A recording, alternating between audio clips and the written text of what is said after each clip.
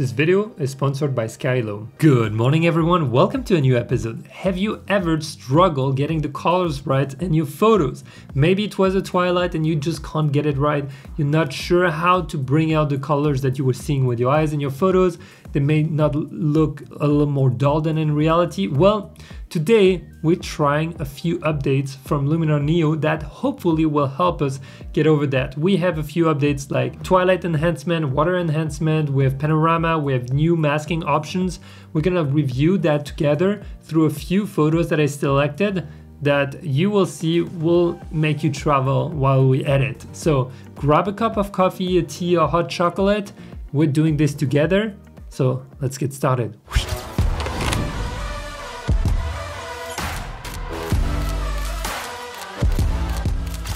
Okay, welcome. Let's jump right into it. If you've ever tried to do panoramas, you know how difficult it can have to a real nice stitching. Well, recently Luminar Neo made a bunch of updates and I'm going to share with you in just a second after this how and for whom I think Luminar Neo is a great tool, in which circumstances I would recommend it and not, and last but not least also my usage of it, very simply put. So here you can literally select photos that you've taken as a panorama, for example with your drone, with your phone, with your camera, and simply drop them in that little thing called panorama stitching. And here you can press start and it's gonna do it automatically. No need to go into Photoshop or other softwares or even Lightroom. You can do it directly in this. This is one of the updates that I saw recently that I was like kind of excited about, because you can do it like this. It's been improved, it's been made better. You can do it just like this. See, boom, that's it. My panorama is done. And now I have a TIFF file. Or if you want, you can use a video. For example, if you film your panorama and drop it right here, and that video is going to be turned into a panorama photo. So it's pretty cool. I haven't tried the video yet. Maybe we'll try in the future soon. But here's your result. You get a .tiff image that you can then edit and work on. And the result is extremely clean. So I would encourage you to try that if you're struggling with panoramas. May not be everyone, but from time to time I do like to create a beautiful panorama. So now let's jump on to my favorites that I selected for this episode, because there's a new tool, a new update that I saw in the releases that was about Twilight enhancement. Twilight is something that is notoriously difficult to edit. Why is it difficult to edit? Because the problem is that you get a lot of colors in the sky. It's kind of dark, as you can see on that side of the frame. When you're trying to mask on the sky, then you have the problems with the trees. I mean, it's a little difficult, I find, to edit. So it's here under the landscape and it's called Twilight Enhancer. But big warning, before you start doing any of these, you need, especially, I mean, if you're working with a raw image, you need to go to your developing modules for the raw image first and start doing changes here that you want to do. Why? Because they will be applied on the raw image, and then on top of that you'll do the other things that will add layers. So if you want a little smart contrast, I love smart contrast. You see, it actually adds contrast, but in an intelligent way, where it's not going to add contrast everywhere where it doesn't need to be, and it's going to do it differently on the sky than on the palm trees. So I don't know, I find it really cool. And then I'm gonna up the shadows a little bit, just so I have an image a little bit like that. Now, also optics, very important. Fix the optics. I'll show. Do you want to know why? Look at this. This is why. You see this image? You see the corners? Something's completely off. So you just go to your raw develop model and then you press fix. There we go. That's it. No more problem. We'll edit that photo later. Don't worry. I'll get to that one. I think this guy is so crazy. Now that we have our few models done, you know, I'm not going to do much more to that image. I'm just going to leave it like that, because that's where I find that the power of Luminar Neo is in those like tools that would take me a lot of masking to do. So Twilight Enhancer, let's try it. You have basically different presets of color. We're going to change a little bit the amount here. Now we're gonna improve a little bit. I want to bump up the exposure also, but look, just focus on the colors, right? It's bringing up that nice tones even in the water and in the sky. I absolutely love that. So now we have to refine that mask. This is a mask problem. Whenever you see that in an image, it's usually a mask problem. So let's just fix that. You move sky global until you find something that looks better. Yeah, this looks already better. And then you go fix gaps, and here you try to find the balance. Here we go. I think we've got something clean here. Look at this. This looks great. If you want to know how I took that photo, Sony A1 1635, 24mm, ISO 500, f2.8, and 1/20th of a second. So if you go to edits up there, that's where you see the edits you've done already. So you go back to Twilight enhancer. Now we can change a few more things. We can make it a little warmer, which I want, just the sky. So this is what is really cool, is that it's masking everything like you would want it, but kind of automatically. And then it adapts what needs to be warmed up and not. If I disable it, you see the bottom part of the image just doesn't get affected, right? But now it warms up everything in the image. I find that extremely helpful to save time. This is stuff that takes a long time in Photoshop to do. If you've ever tried, you know what I'm talking about. Relight human, if you have a human, you can relight it. Feathering, water reflection, if you want more or less water reflection. It's not like super obvious sometimes, I find. Because there's not reflection that per se. And then the blur amount is if you want to blur a little bit your masking behind. I wouldn't touch it too much. Honestly, you just move it and see how it feels. But this looks great for me, okay? Look at this, like before, after, now we have more colors. I may actually want to bump it up because it was really pretty on the field. And that's it, boom, before, after. You know, it's subtle, but impactful in my opinion. Now press export to the disk. There we go. Put it here and replace. And voila, photo edited. How cool is that? What do you think so far? Is that something that would be helpful for you? We're gonna get to our street photos just after this one, because this one, what a beautiful place it was. By the way, you can always add your own presets on stuff, and there is my epic travel collection, which is my collection from that's really directed towards a wide variety of photos, like with travels and stuff. But let's go to edit. We're not here to talk about presets. We're here to talk about our develop module. So I'm gonna fix my optics right away. Boom. And now add some smart contrast in that image. Ooh, and now look at this. This is looking great, right? I mean, look at these colors of those buildings. We're on a boat. I was going to help coral gardeners film some stuff. Which is non-for-profit, helping doing coral reef restoration. Dropping down a little bit the shadows here. There we go. This looks great. I have my basic adjustments done. Now, let's go to try the water enhancer, which is a new tool, right? So let's see what it does. Increase the amount, and ooh, as you can see, it's basically making a water Gatorade-like, right? We can make it more blue, less blue, bump the original color instead, you know, more present, and then green. Make it more green. I think I'd probably do that, like a balance of this.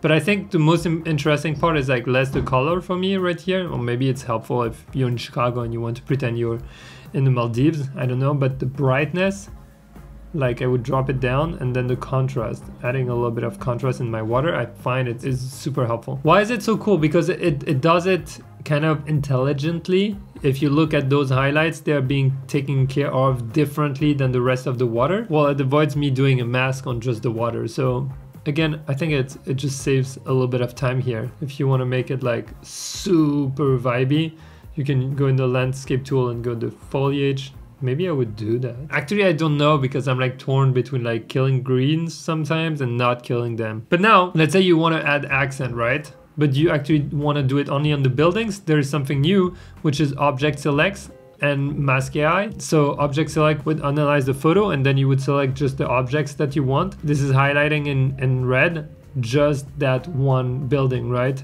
And then it's gonna highlight maybe that one too. So if you want just those two to have enhancement done, you can. We can take the luminosity tool also if you want to apply it just to the highlights. I mean, luminosity can work for some skies, but not always. In that case, I don't think it's gonna work exactly how I want it. But if I want to apply the structure just to the lightest part in the area, in the photo, I think that's helpful. Look, there we go. You see? And everything that's dark is not gonna be affected by it now. Anyway, you can play with that. This is a photo that's a very specific vibe. I think when you take a photo like that, and in just 2 seconds, so you're like, I want to enhance the twilight here, boom, this looks great. we see we have a, oh my god, this looks so good because the sky was epic on location. Now we're gonna fix a little bit the sky. You see there was like weird stuff on the edges. Now it's gone. Totally looks good. Now you're like, oh no, I didn't do my raw edits. You can go back here in the edits and go to the raw develop model and noiseless. They keep it there. You're not gonna see the layers that are on top affected yet, so you can do your work here. Like if you want some contrast, you want to bump up maybe the shadows a little bit, drop down the highlights. Maybe that's how I would do it, and then fix my image a little bit. There we go. And now I exit, hop, I'm back on the photo. Look at it, this was so quick. Again, doing those layers usually takes a lot of time. Let's go for a street photo right here. How are we gonna do this? For this one, we're gonna, honestly, we're just gonna grab one of my presets as a first adjustment. I think Osaka, I like Osaka here. Now, let's say you wanna bump up this guy, right? I want to make him look a little brighter. I'm just gonna go to AI mask. Instead of having to select an object per se, you can do literally let the machine decide human sky architecture man-made ground. That's how cool is that? It detected all those things and you're like, I just want the human, and it literally picked up the main subject in my image that's in focus, and that's it. And now my adjustments are only applied to the person here. Super helpful. I wanted to edit also that photo with you because, or at least show you something. I don't know if you knew about that tool already. Let me know in the comments right now. Did you know you can actually pretend you shot an image at f8 with Luminar Neo? It's super cool. It's called Magic Light AI, and look, it's gonna take all the light sources and it's gonna apply stars on them, right? And then it's up to you to adjust like how bright you want them, how much they're supposed to glow, less or more, how clear it's gonna be around, the brightness. For this type of photo, it's awesome because then it allows you on the field to shoot at f1.8, f2.8, keep things very natural. Look, you can even make it look like there's only one beam, and then you make them look super big, you see. And honestly, what it does is, in my opinion, saves you time on the field if you want to shoot at an aperture that allows you to not bump up your ISO and still get an interesting feel afterward in your images. Now I discovered also that they had Gen Erase and Gen Swap and Gen Expand, which is super interesting because it allows you to simply erase an object and have it, how do you call that, AI erased. So let's see how it works. Let's say I want to remove that guy in the background. How would that work? I do it sometimes for street photos, but sometimes I don't. I think what's important to know is if it's documentary, then you don't touch anything. If it's just your own interpretation, artistic look, you do it. Look, this guy just disappeared. How does it look in the background? Looks kind of clean. There's something weird with the car maybe, where the car is double, but you can readjust or like reset the selection and do it again if you want. But what I find interesting is that you can also do that and have it a swap. So what's the swap? Let's say you take that guy again and you're like bunny rabbit instead. You want a bunny rabbit instead of a human. And then it's supposed to do it for you also. I don't know when exactly you would use a bunny rabbit, but let's say you wanted to swap something in an image, it doesn't look good, there is a barrier, and you're like, I don't want to remove just the barrier, maybe I want to change it. Hey, look at that. Even the shadow, the direction of the shadow is good on the bunny rabbit. It's kind of funny. I mean, who would do that? But why not? Why not? You're making Eastern rabbits. Okay, I just wanted to show you it's possible. And then the last one that a lot of you may know from Photoshop, Gen Expand, is let's say you want to expand an image. You want to change the ratio and you're missing, or you frame tight a little bit. Maybe it's the sky, maybe it's the building. Well, Gen Expand can help you try to create something. And honestly, the easier the image, the better it works. Here, the image is pretty complex. So let's see how it goes. Yeah, you see, it's not bad, but it's not great. This looks like the building has been destroyed. Now, if we did that with an image that is a lot easier, let's say I take this image and I actually want to expand it a little bit, because I'm like, you know what, I framed a little tight, I want to make it vertical, so I'm gonna expand at the top, and that way I can reframe it vertically without compromising. And now it's something that's going to be a lot easier, in my opinion, for the software to read. You always have to kind of understand the busier it is in an image, the more difficult it is for softwares to process things, right? Now this looks great, super easy, looks clean. Clearly you can't really tell what happened, you know, and now you have an image in a different ratio. So I wanted to show you those tools also that are fairly new, that I think really makes Neo a great option for a lot of people. All right, last photo. I promised we would edit that one. I'm actually excited to see it edited. So develop raw. We already added some things here. I'm gonna drop down the exposure because I think I shot it too bright, and add some contrast.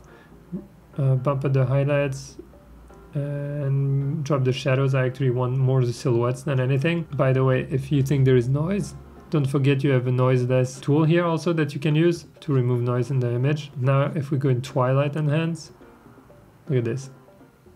Oh, colors are popping like crazy. It's incredible. Here we still have the weird thing happening, so let's move a little bit of sky, change the sky global, and fix gaps, maybe reduce it. There we go. Now look at this, the water reflection here is present, so we can bump it up. I think the sky temperature is good. Oh no, I'm gonna bump it up a little bit.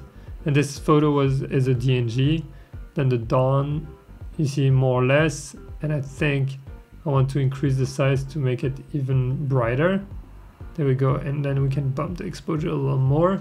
And honestly, this was like that on the field, and we can try the water enhancer also. Here we're gonna kill the blues, just keep the original color, and what we're gonna play is the brightness just to bump it up. And that's it. I mean, I don't think I would do too much more to this image because it's just so epic, and it was so epic, but you see from the raw to this one, that's just so impressive how it came out. Let me know what you think of those updates. I find that they're very helpful. I can see how it's going to help me save a lot of time. And again, I recommend this software for anyone who doesn't want to go into big software like Lightroom, Capture One. This can do everything, and if you love to edit photos in an intuitive way and an easy to use software, honestly, Luminar has always been great. I literally recommend it to a lot of friends and people in the course that ask me which one should I use right now.